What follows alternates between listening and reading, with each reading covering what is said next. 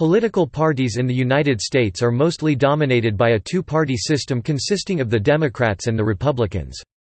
Though the United States Constitution has always been silent on the issue of political parties since at the time it was signed in 1787 there were no parties in the nation. Overview. The need to win popular support in a republic led to the American invention of voter-based political parties in the 1790s. Americans were especially innovative in devising new campaign techniques that linked public opinion with public policy through the party. Political scientists and historians have divided the development of America's two-party system into 5 eras. The first two-party system consisted of the Federalist Party, who supported the ratification of the Constitution, and the Democratic-Republican Party or the Anti-Administration Party, Anti-Federalists, who opposed the powerful central government, among others, that the Constitution established when it took effect in 1789. The modern two-party system consists of the Democratic Party and the Republican Party. Several third parties also operate in the U.S., and from time to time elect someone to local office. The largest third party since the 1980s is the Libertarian Party. Besides the Constitution, Green, and Libertarian parties, there are many other political parties that receive only minimal support and only appear on the ballot in one or a few states. Some political candidates, and many voters, choose not to identify with a particular political party. In some states, independents are not allowed to vote in primary elections, but in others, they can vote in any primary election of their choice. Although the term, independent, often is used as a synonym for moderate, centrist, or swing voter, to refer to a politician or voter who holds views that incorporate facets of both liberal and conservative ideologies, an independent can be of any ideological or political persuasion. History and early political parties. The United States Constitution is silent on the subject of political parties. The Founding Fathers did not originally intend for American politics to be partisan. In Federalist Papers No. 9 and No. 10, Alexander Hamilton and James Madison, respectively, wrote specifically about the dangers of domestic political factions. In addition, the first President of the United States, George Washington, was not a member of any political party at the time of his election or throughout his tenure as president. Furthermore, he hoped that political parties would not be formed, fearing conflict and stagnation, as outlined in his farewell address. Nevertheless, the beginnings of the American two-party system emerged from his immediate circle of advisers. Hamilton and Madison, who wrote the aforementioned Federalist Papers against political factions, ended up being the core leaders in this emerging party system.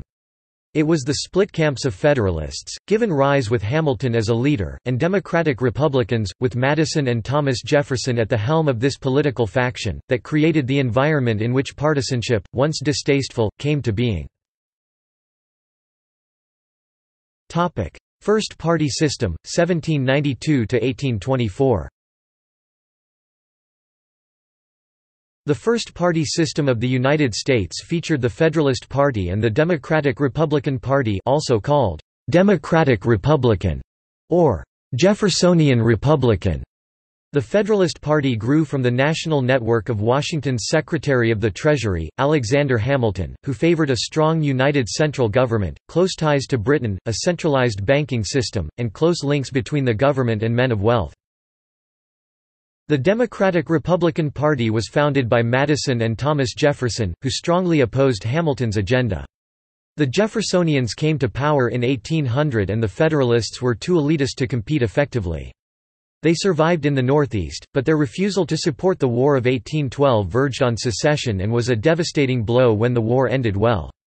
The era of good feelings under President James Monroe (1816–1824) marked the end of the first party system and a brief period in which partisanship was minimal.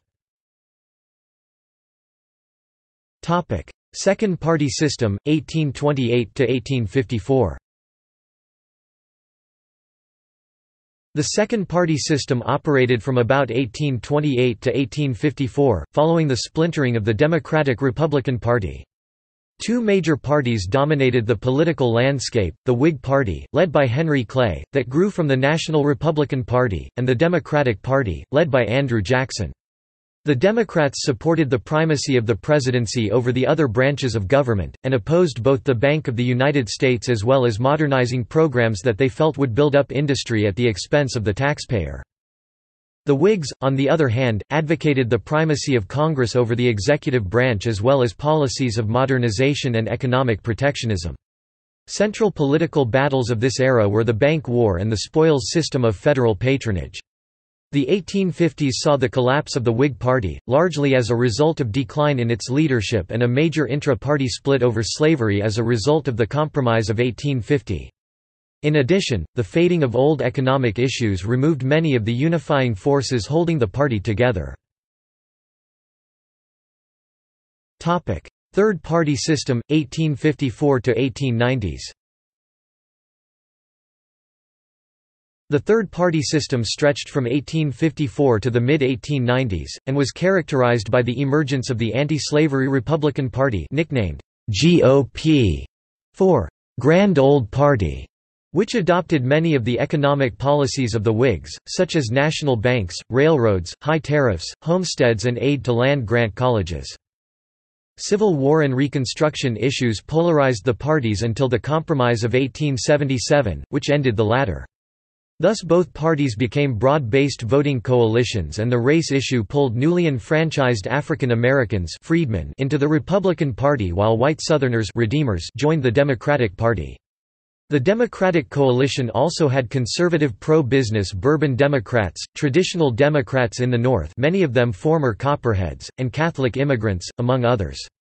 The Republican coalition also consisted of businessmen, shop owners, skilled craftsmen, clerks, and professionals who were attracted to the party's modernization policies.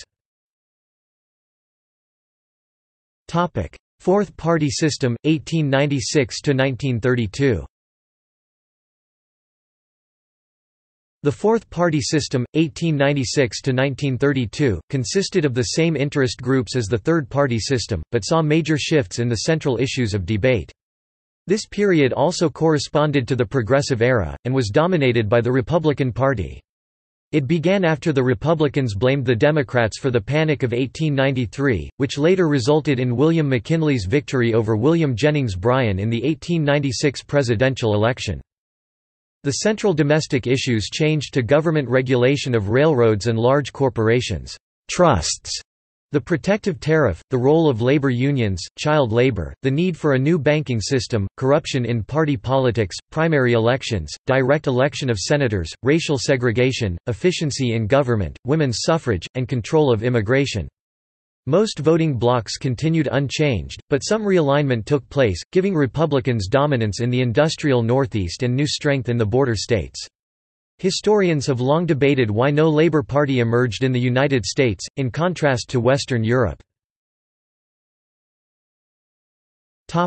Fifth and Sixth Party Systems, 1933–present. The Fifth Party System emerged with the New Deal coalition beginning in 1933. The Republicans began losing support after the Great Depression, giving rise to Democratic President Franklin D. Roosevelt and the activist New Deal. They promoted American liberalism, anchored in a coalition of specific liberal groups, especially ethno-religious constituencies Catholics, Jews, African Americans, white Southerners, well-organized labor unions, urban machines, progressive intellectuals, and populist farm groups. Opposition Republicans were split between a conservative wing, led by Ohio Senator Robert A. Taft, and a more successful moderate wing exemplified by the politics of Northeastern leaders such as Nelson Rockefeller, Jacob Javits, and Henry Cabot Lodge.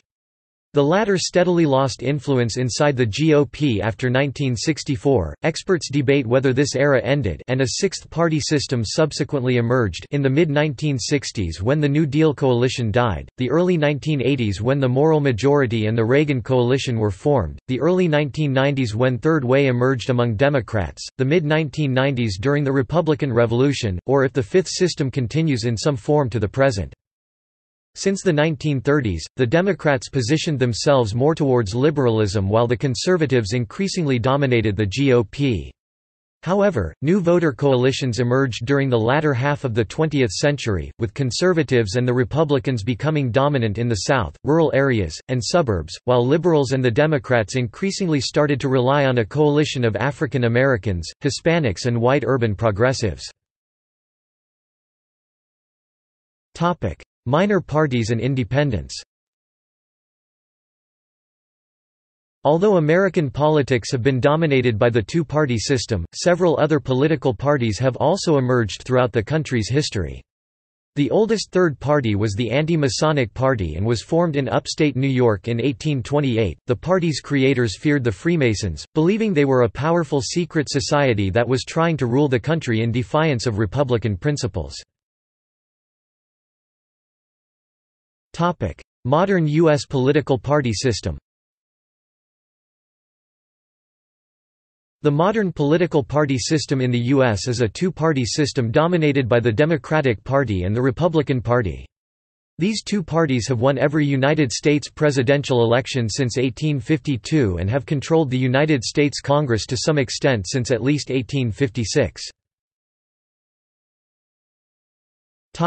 The two major parties. Democratic Party. The Democratic Party is one of two major political parties in the U.S. founded as the Democratic-Republican Party in 1792 by Thomas Jefferson and James Madison. It is the oldest extant voter-based political party in the world. The Democratic Party at its founding supported a different set of issues than it presently supports.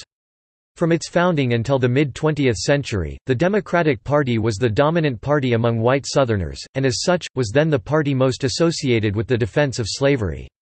However, following the Great Society under Lyndon B. Johnson, the Democratic Party became the more progressive party on issues of civil rights, while losing dominance in the Southern states to the Republicans. The Democratic Party since 1912 has positioned itself as the liberal party on domestic issues. The economic philosophy of Franklin D. Roosevelt, which has strongly influenced modern American liberalism, has shaped much of the party's agenda since 1932. Roosevelt's New Deal coalition controlled the White House until 1968, with the exception of the 2 terms of President Eisenhower from 1953 to 1961. Since the mid-20th century, Democrats have generally been in the center-left and currently support social justice, social liberalism, a mixed economy, and the welfare state, although Bill Clinton and other New Democrats have pushed for free trade and neoliberalism, which is seen to have shifted the party rightwards. Democrats are currently strongest on the East and West Coasts and in major American urban centers. African Americans and Latinos tend to be disproportionately Democratic, as do trade unions. In 2004, it was the largest political party, with 72 million registered voters, 42.6% of 169 million registered, claiming affiliation. Although his party lost the election for president in 2004, Barack Obama would later go on to become president in 2009 and continue to be the president until January 2017. Obama was the 15th Democrat to hold the office, and from the 2006 midterm elections until the 2014 midterm elections, the Democratic Party was also the majority party in the United States Senate. A 2011 USA Today review of state voter rolls indicates that the number of registered Democrats declined in 25 of 28 states. Some states do not register voters by party. During this time, Republican registration also declined, as independent or no preference voting was on the rise. Democrats were still the largest political party with more than 42 million voters compared with 30 million Republicans and 24 million independents. But in 2011 Democrats' numbers shrank 800,000, and from 2008 they were down by 1.7 million, or 3.9%. Republican Party. The Republican Party is one of the 2 major contemporary political parties in the United States of America. Since the 1880s it has been nicknamed by the media the Grand Old Party, or GOP, although it is younger than the Democratic Party. Founded in 1854 by Northern anti-slavery activists and modernizers, the Republican Party rose to prominence in 1860 with the election of Abraham Lincoln, who used the party machinery to support victory in the American Civil War. The GOP dominated national politics during the third-party system, from 1854 to 1896, and the fourth-party system from 1896 to 1932. Since its founding, the Republican Party has been the more market-oriented of the two American political parties, often favoring policies that aid American business interests. As a party whose power was once based on the voting clout of Union Army veterans, this party has traditionally supported more aggressive defense measures and more lavish veterans' benefits. Today, the Republican Party supports an American conservative platform, with further foundations in economic liberalism, fiscal conservatism, and social conservatism. The Republican Party tends to be strongest in the southern United States and the flyover states, as well as suburban and rural areas in other states. One significant base of support for the Republican Party are evangelical Christians, who have wielded significant clout in the party since the early 1970s.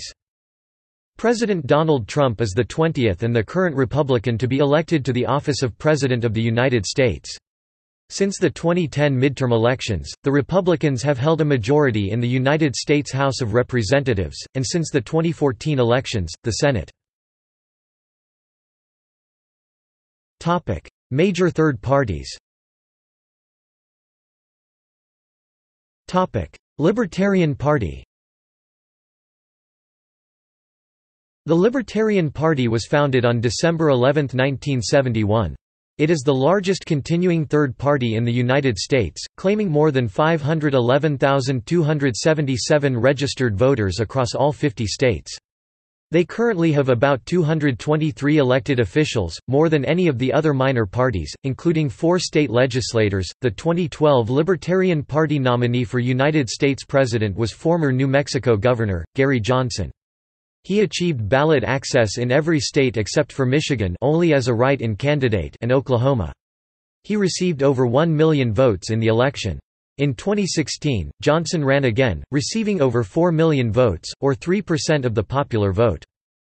The Libertarian Party's core mission is to reduce the size, influence and expenditures of all levels of government. To this effect, the party supports minimally regulated markets, a less powerful federal government, strong civil liberties, drug liberalization, separation of church and state, open immigration, non-interventionism and neutrality in diplomatic relations, free trade and free movement to all foreign countries, and a more representative republic. As of 2016, it is the third largest organized political party in the United States. Green Party. In the United States, the Green Party has been active as a third party since the 1980s. The party first gained widespread public attention during Ralph Nader's second presidential run in 2000. Currently, the primary national Green Party organization in the U.S. is the Green Party of the United States, which has eclipsed the earlier Greens, Green Party USA. The Green Party in the United States has won elected office mostly at the local level. Most winners of public office in the United States who are considered Greens have won nonpartisan ballot elections, that is, elections in which the candidates' party affiliations were not printed on the ballot. In 2005, the party had 305,000 registered members in the District of Columbia and 20 states that allow party registration. During the 2006 elections, the party had ballot access in 31 states.